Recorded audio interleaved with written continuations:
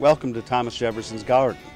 This was the vegetable garden of Thomas Jefferson's retirement, 1,000-foot-long terrace hewed out of the side of the mountain. And I'm Peter Hatch, Director of Gardens and Grounds at Monticello.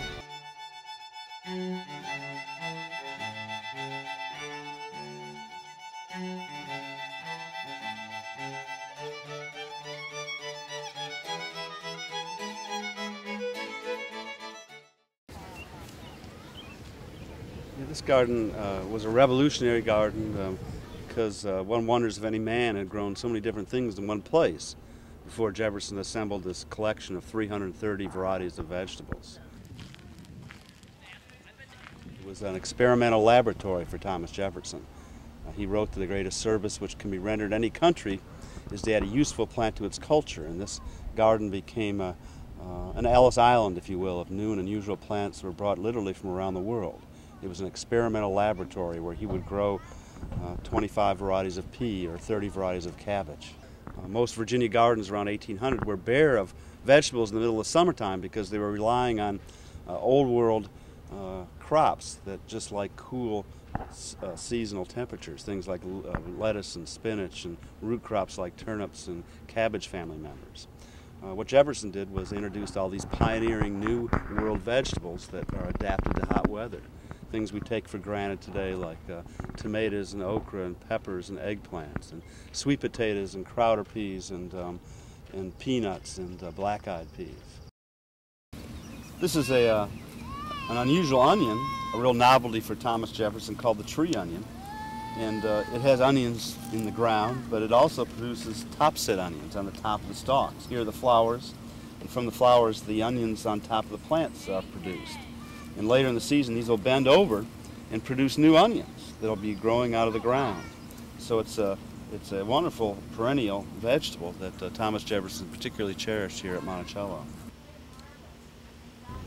This is a very warm garden as it faces to the southeast, and enabled Jefferson to grow vegetables almost all year round. He would plant things like cabbage and spinach and lettuce and endive for production through the winter months. Jefferson didn't need a lot of fancy technology in order to bring his vegetables to the table out of season. He had this marvelous microclimate in this garden. First thing that strikes anybody is the scale and scope of this garden. 1,000-foot-long terrace that was literally hewed out of the side of the mountain and supported by a 12-foot-high wall, and below the wall was a 400-tree orchard.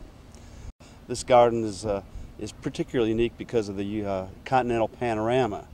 As you look to the southeast and what some people call the sea view across 40 miles of rolling Virginia Piedmont, or as you look to the southwest in Montalto, the high mountain, and a dramatic uplift out of the Piedmont soils.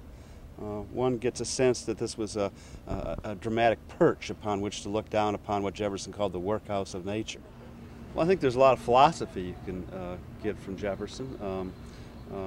One year his daughter Martha wrote him and complained about the bugs eating all the cabbage plants as she set them out into the garden. He responded from Philadelphia. He was serving as Secretary of State, and said that winter the two of them would cover the garden with a heavy coating of manure.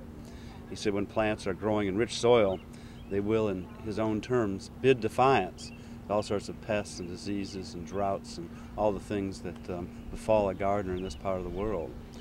So he believed that plants growing in healthy soil would reject all sorts of problems that gardens inevitably have through the course of a growing season.